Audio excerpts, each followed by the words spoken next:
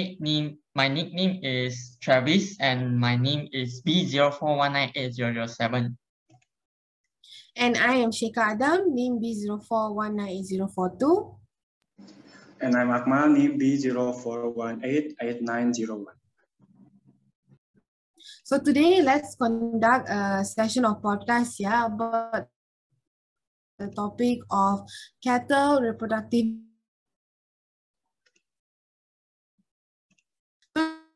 Travis, can I ask you a question? Yeah. What's up, Sheikha? So, from what I know, heifers must be observed frequently, but also disturbed as little as possible. So, how should we perform supervision on heifers during calving?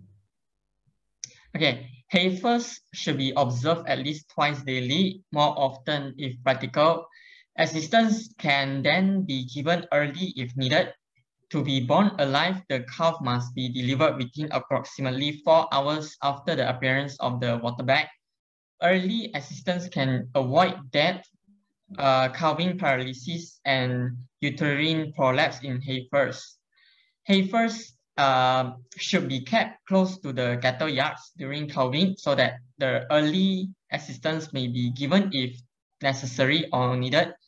The labor required for supervision can be kept within a minimum if the heifers are joined to calve over a short period from 6 to 8 weeks. Keeping the heifers in a small paddock close to the house during calving can also reduce the time required for frequent observation.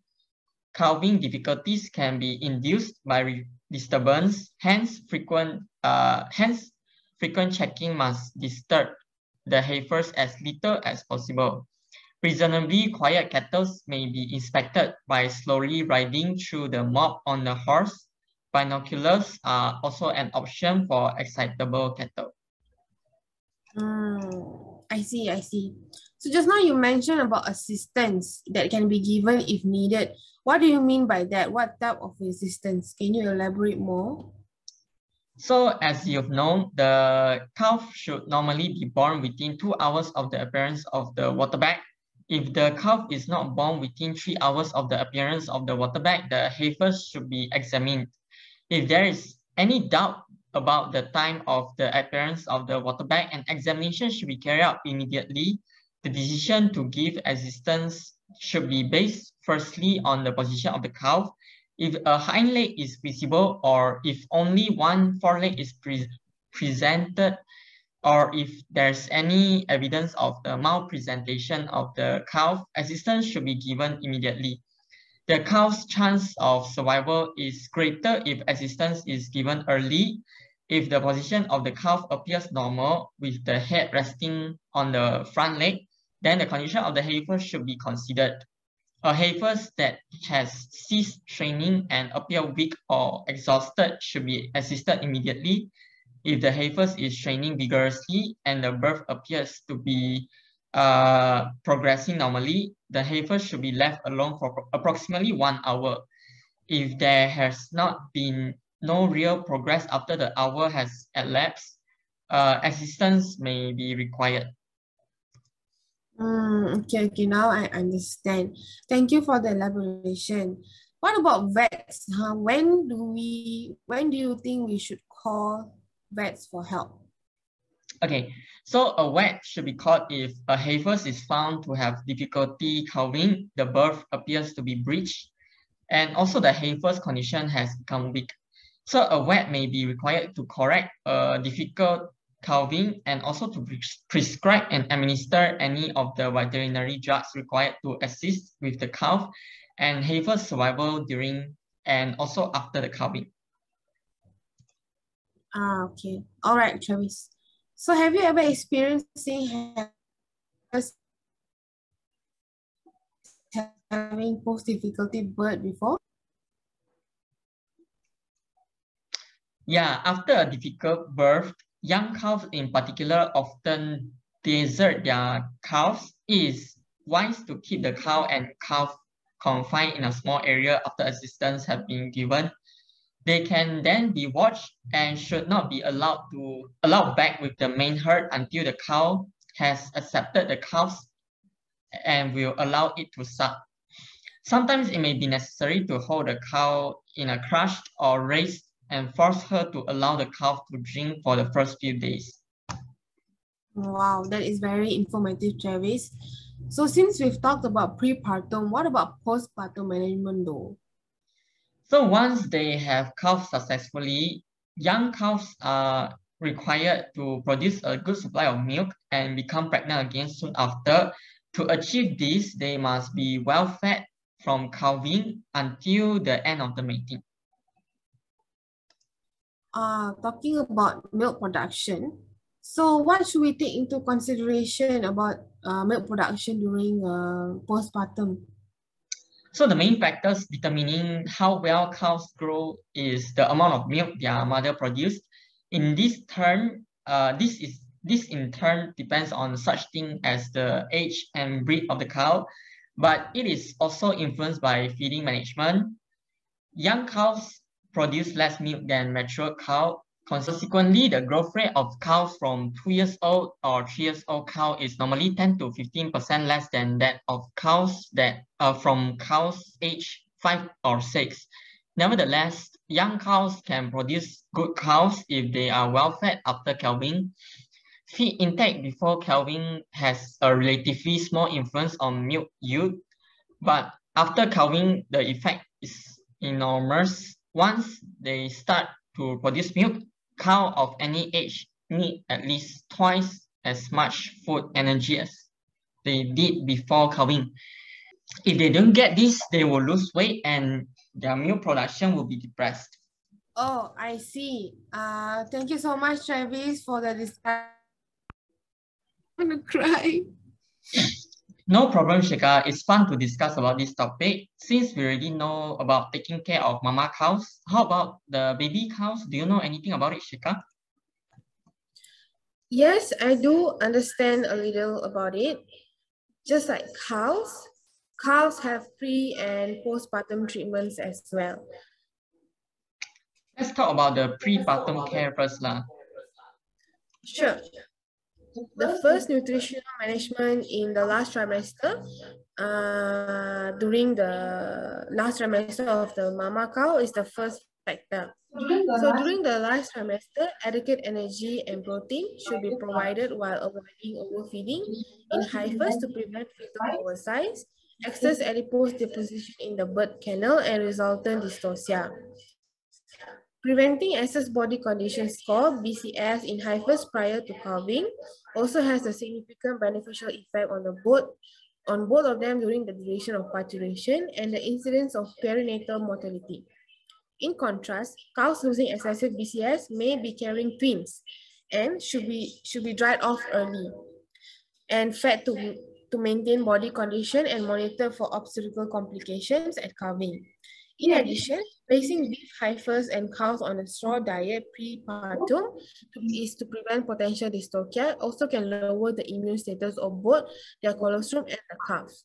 So in dairy herds, reducing the dietary cation areas difference in the transition period has been shown to affect the linear decrease in the milk fever incidence and hence reduces the slow calvings and compromised perinates. When congenital joint laxity and dwarfism has been diagnosed, in usually suckler cows, dilution of the silage-only diet with alternative forages is recommended to cure this disease. Wow, interesting leh. Are there more factors to highlight for prepartum care? Yes, according to my understanding, pharmacological induction of parturition is also considered. If oversight calves are a problem based on previous experience, induction of parturition using dexamethasone atoms can be used to deliver the fetus alive without any dystocia occurrences. So where induction of parturition has traditionally been practiced in dairy cattle, there has been increase of loss of calves, retained placenta, and also reduced milk production. This is, however, associated with early induction, not induction at term. Sometimes the natural way are still the best one, I guess. Yes, I couldn't agree more with you, Travis. Now that we know about prepartum calf care, what about postpartum? Yes, moving on to postpartum, immediately after birth, calves usually suffer from mild fetal asphyxia, should be hypothermally stimulated by pouring cold water on them. And then usually it's over the head, and then they should be suspended upside down for at least a minute. Once a patient airway has been established, the at-risk calf should be placed in sternal recumbency.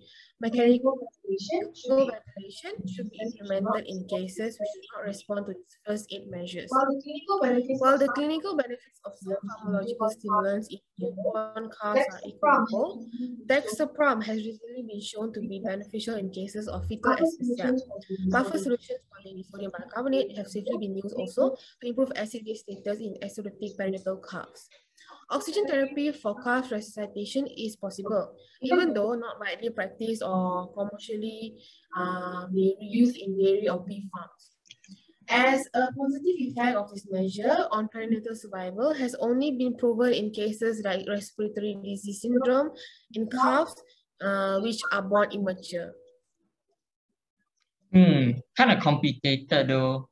During birth, is technique important? Yes, and Travis, technique is very much important actually. So training of farm staffs with protocols for various obstetrical problems should be a part of the role of modern veterinary practitioners in the transfer of technical knowledge.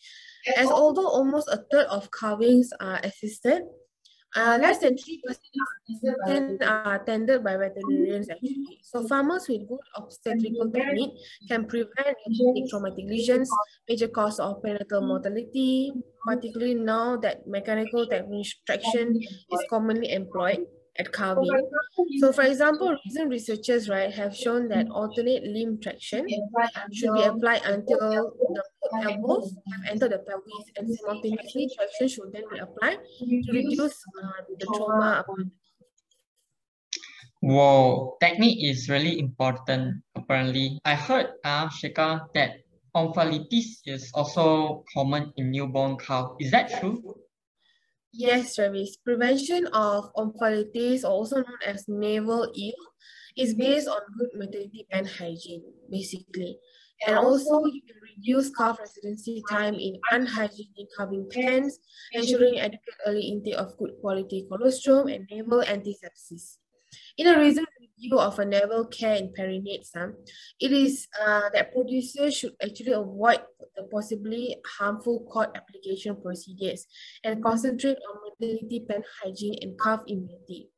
In herds with serious navel eel problems, producers should improve maternity pen hygiene, institute immediate and repeatedly cord dipping with chlorhexidine, and the removal of the calf immediately after birth to a clean calf pen, and hand feeding colostrum and regular checking for navel eel with metaphylated perinatal antimicrobial therapy, based on the veterinary advice, of course. I think that is all I know about pre and postpartum care for cows. Thank you, Sheka. You have really enlightened me about the calf treatment and care. You're very welcome. I'm just glad I could share this around. Okay, so now I'm curious about the preparation of heifers and bull for copulation, because the important parameter of successful reproductive of cattle is the preparation and caring method of the heifers and bull. Do you know any of these, Amal? Yeah, for sure, Travis. First, you must check the egg of the mother. Commonly, the cows reach maturation between 1.5 until 2 years old. For semental or limousine is between 8 until 12 months, depends on feed quality, climate, and management. Oh, I see. And what is the ideal body condition? So for the best body condition of the cows is not too skinny and not too fat.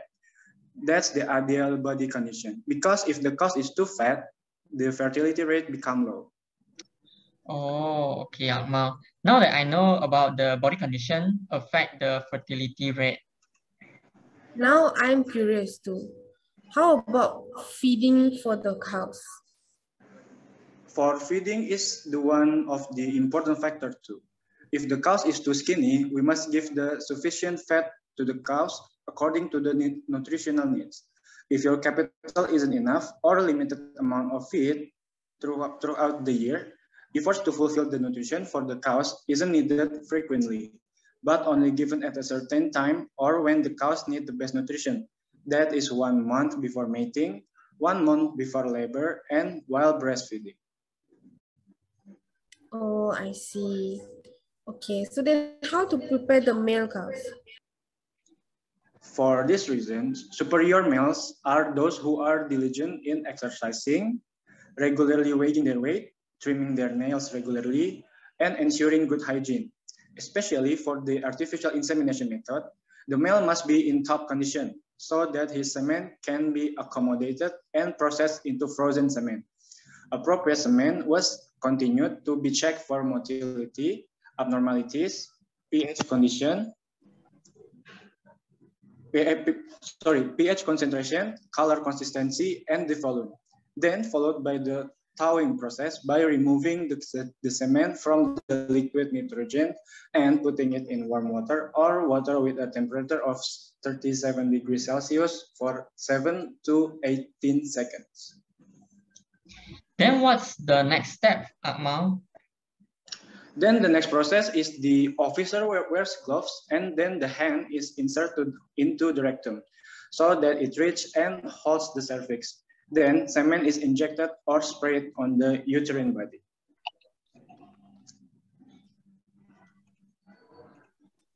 Cool. Now that I understand for the IB method, but what about the conventional method? Yeah, so for the conventional method is to observe lust for each cow and the mating is carried out by one cow with one male. The observation of lust can be carried out every day in the morning and evening by looking at the symptoms of lust directly after 6 to 12 hours. The symptoms of lust are seen. The mother of cow carried and tied into a mating cage, which could be made of iron or wood. After 21 days of mating, re-observation was carried out, and if there was no sign of lust for the next 2 cycles or between 42 days, it was possible that the mother of the cow was successfully pregnant. Amazing. Thank you, Akmal. Thank you so much for the discussion today. Today's podcast session is really fun and informative through an interactive way. Let's end our session by saying goodbye. Thank you, boys. Thank you. Bye-bye. Bye.